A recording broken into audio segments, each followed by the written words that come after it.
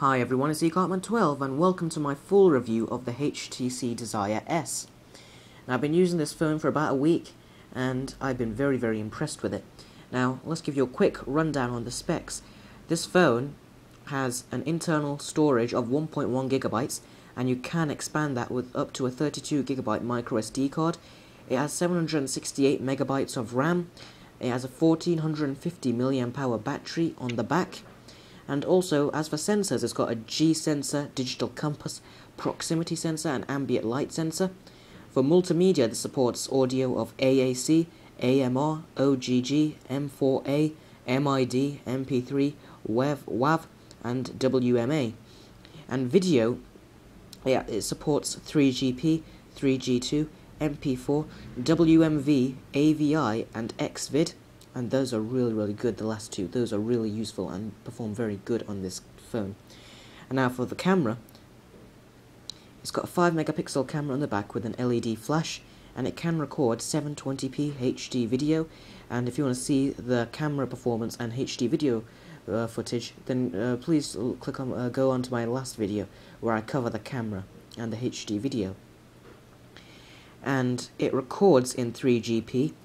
And you also have a VGA front-facing camera, which is a fixed focus camera. VGA resolution.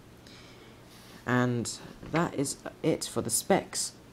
Now, let's talk about the bad things about this phone. We'll get those out of the way, then talk about the really good things for the phone. Now, you saw in my unboxing video, I said this was an AMOLED capacitive touchscreen. This is not an AMOLED screen. I've found out that it's in fact a Super LCD screen. Why they did not put an AMOLED touchscreen on here, I do not know. But if they did with the last HTC Desire, and if this is supposed to be its superior, they should have given it an AMOLED screen, or probably a slightly more improved version of the AMOLED screen, or something better. Because if the main attraction for smartphones these days is the screen, and if it's not an AMOLED screen, but is a Super LCD, that does not really make it a superior to the last device in terms of the screen. And it's still a great screen, don't get me wrong, but AMOLED is better than a Super LCD. And another bad point is the 720p HD video recording. You saw in my last video that the camera produces fantastic photos, but the video recording, I don't really like the microphone quality of the video recording. That sound is pretty terrible. And the video quality is acceptable. It's not the best, it's not proper 720p, but it's acceptable. The other thing I don't like is that the speaker at the back is of very good quality, but on the highest volume it does distort quite a bit, especially if someone is shouting in a video. You really do hear that. And what I also don't like about the speaker is its positioning. When I'm watching a video, and I tend to just watch a video and I just lay it on the table, for example, you do tend to get a lot of the sound blocked out because the speaker is at the back, whereas if it's on the front or at the side, it would have been much better to listen to all your videos and stuff. So you're not going to want to lay this on a table or anything, because then this will be blocked out, all the sounds. I don't like the placement of the speaker at all. And the other thing I don't like is the earpiece. It's quite clear, but it does get muffled when I'm using it to make calls. And the handset, I've noticed that it does lag at times when I'm doing certain things with it. When I am, say, I'm going on to sometimes the web browsing, at times it won't pinch to zoom, and sometimes there are some glitches in the actual Sense interface. I've noticed that when I swipe to a screen, for example, the Twitter widget tends to only show a little bit of picture right around over here, and then the rest of it disappears until I just swipe here, and then it brings the full picture. So it does tend to have some problems, but in order to resolve these problems, it's best to give it a restart, and that's what I find you're going to have to do quite a bit with this handset. After a few days, it does tend to slow down, so you're going to want to give it a restart, and then it'll bring it back up to speed. Apart from that, those are all my little those are bad points out of the way. Now let's move on to the really good things. Now, one of the things which I really do love in this phone is the 1 GHz processor. It has been very responsive, and when I'm web browsing or playing games, it is a very, very, very, very, very smooth sort of experience. I have an N64 game in the background right here, and if I continue this, you can see how it plays emulated games. This is Star Fox 64. Please excuse my bad sort of gameplay. I'm not very good at playing this game. But that gives you a quick example. It plays games very, very well. And the touch-sensitive buttons, I actually really... Let me just turn this off. I really like the touch-sensitive buttons. They're very, very sensitive, and when I press them, they have a sort of tactile feedback, so you know once you've pressed them. And when you do press them, it's like they are very, very sensitive, so... But they're very, very sensitive, so it's very, very easy to just quickly tap on this to go out of the screen. So I do prefer these over buttons now after I've had a fair amount of time with these. And I really am used to it. And outgoing call quality. Recipients of my calls were saying that the outgoing call quality is very, very clear. This had been coming out extremely clear. But as I said, incoming call quality is a little bit muffled. Now that might have something to do with the person on the other end of the call, but from my experiences that has been a bit of a muffled speaker. And the other thing I like is that it's nice and light. It doesn't really feel heavy. It feels like you don't really have anything in your pocket once you put it in there. It weighs only 130 grams, and that's with the battery. And the build quality is a very, very well constructed handset. It's got this sort of rubber plastic over there and on the top. In the middle is sort of like a nice metal design. And when you do take the battery pack, this little pack of the battery out, it is very, very easy to take off, except if your hands are like sort of oily or a bit wet. It is quite hard to take out then. And I've just really, really liked the build quality of this. That's something that HTC are very well known for on their handsets. It's the build quality of the phones that they produce. And as I said before, the camera takes great photos, okay HD video, and the flash does help a lot. And you also have Gorilla Glass on the front. Now this is something that I did not really notice when I got the phone, but for those of you that don't know, Gorilla Glass is a really, really durable glass. You see videos on YouTube of people using a kitchen knife and scraping the Gorilla Glass screen, and the screen comes undamaged and no marks or anything. So Gorilla Glass, I'm very, very happy that they used Gorilla Glass on this mobile phone. And the 3.7-inch screen, I really like that. Most of these mobile phones nowadays are coming out with 4-inch screens, and now they're coming up with 5-inch screens. They're really getting big now. The 3.7-inch screen is not too big. Well, it's a decent size, but it's not too small. It's not too big either, and it's really pocketable, this mobile phone. And the text is really, really nice and crisp on here. Let's see if I can show you on camera.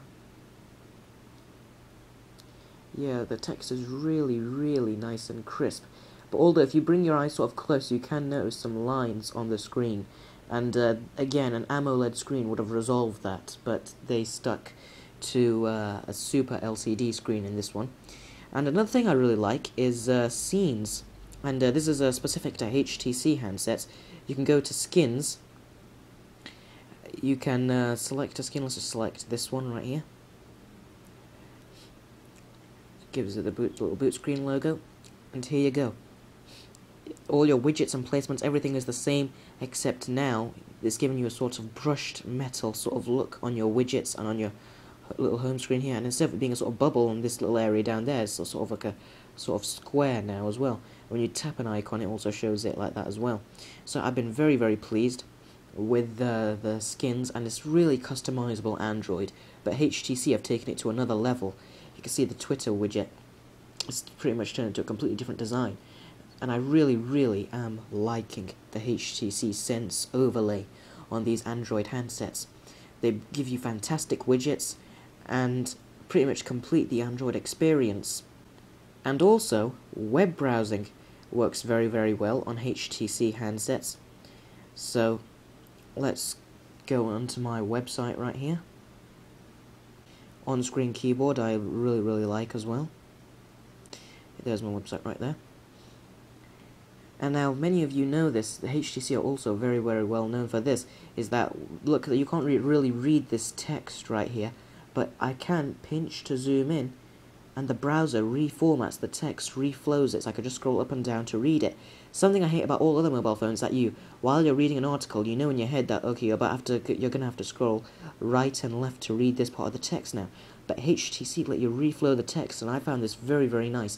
It really completes the browsing experience. And you can go even nearer, and the browser reformats that text beautifully, and it's really nice and crisp.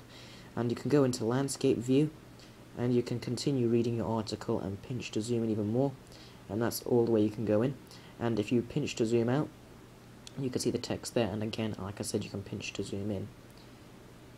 And this handset also supports Flash, which is something I really like about Android as well. Flash on the mobile phone really is a very, very nice experience. You can go onto any video, and the video will just load up within the browser. And here's my video loading up from the browser. Hey guys, what's up? It's 12, and today I'll be bringing you a review. Now what's great about this is there are some YouTube videos that do not allow you to sort of watch videos on a mobile device. They don't allow you to do that with a YouTube app, but since you have Flash enabled on this, those videos you can watch them on your phone. And Flash does work very, very well. It does lag a bit at times. I think it does need a bit of polish, but other than that, Flash is a welcome addition. So, that was lots of the great and awesome features of the HTC Desire S. I really, really like it. The fact that you can customize pretty much anything you want on Android is a really big plus point. And you've got many sorts of wallpapers here. My favorite one is HTC Sense. And yeah, Peep and TweetDeck, all my applications work perfectly on this. And I'm really digging the Android operating system. I find it much better than Apple's iOS. I get very bored of Apple's iOS, but where I find this very fun to use, and it gives you a sort of pleasure and joy out of using it, and it is very productive.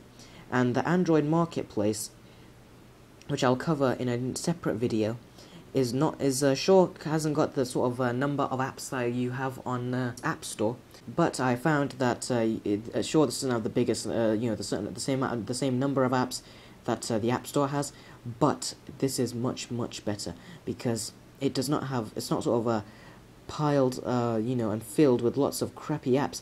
Apple say they got so many apps in their App Store, whereas I'd say a big percentage of it is full of fart apps and apps that are like that don't work, or apps that say they could do something but they can't. So I love the Android marketplace better, the fact that it has apps that actually work. Anyway guys, that was my review of the HTC Desire S. I think it is a fantastic mobile phone, and I'm really liking it.